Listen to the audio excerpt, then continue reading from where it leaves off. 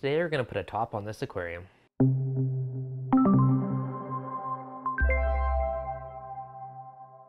What's going on, guys? Devin with ReefDudes. So last night I'm laying in bed, I hear this big splash, I'm like, hey, what the heck? Come out and look, my triggerfish jumped out of the tank. So this is a good lesson. Thankfully I heard it, I woke up, I caught the guy, got him back in the tank, he's swimming around and happy again.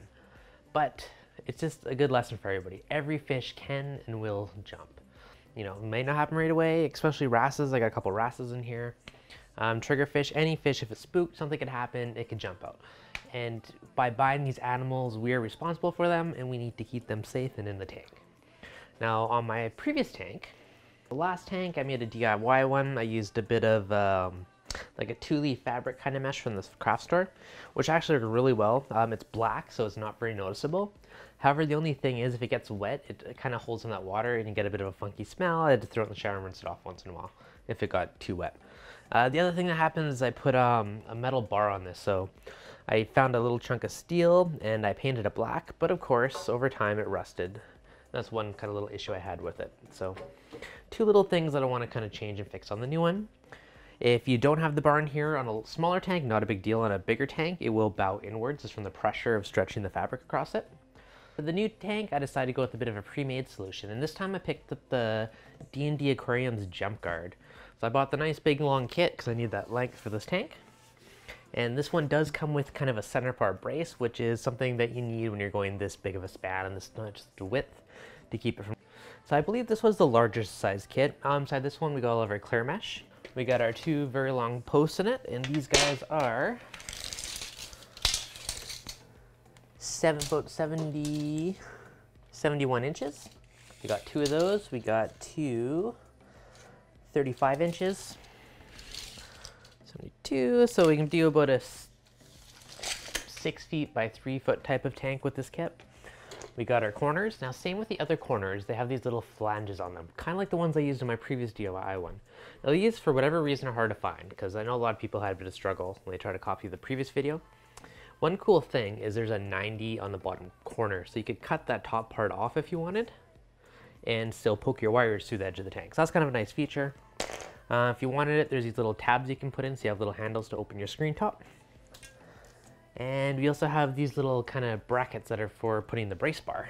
So you also got this big long brace bar, so we can pop these in and it'll slide it in the spine. So I'm gonna have to have one in the middle of the tank just to keep it nice and stretched. I'm not gonna bother with the handles because I can just grab this and there'll be less clutter and clean the lines on the top.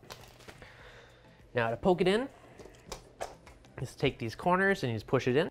Now if we take a look at the profile of this, there actually is a lip on this. Now the lip is gonna sit on the glass, and the spline material is going to go in the center of this.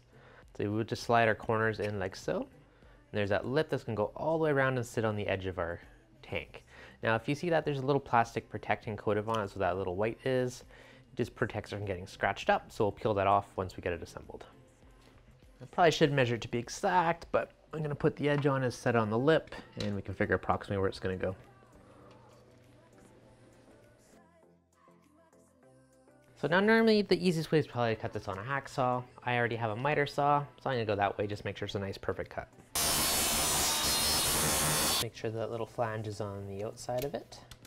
Pop our corners in. Now we're gonna test fit the one side.